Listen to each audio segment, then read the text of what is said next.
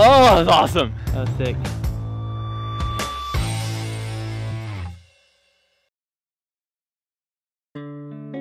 In 7th grade, I begged my parents to buy me a mountain bike. Tried, and that didn't work. It's kind of a funny story. In a dream world, I would like to get a pro license and start racing World Cups. That would definitely be where I want to go.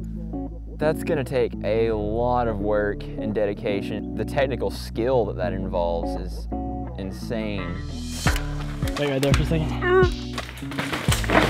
Whoa, there's a tree there. Found the tree! You okay? I want to be the best in the world at everything. That's just my personality. For me, I guess really I get to play in God's creation because I get to see these beautiful mountains. I get to do all these things. Without him, I wouldn't be able to do what I love.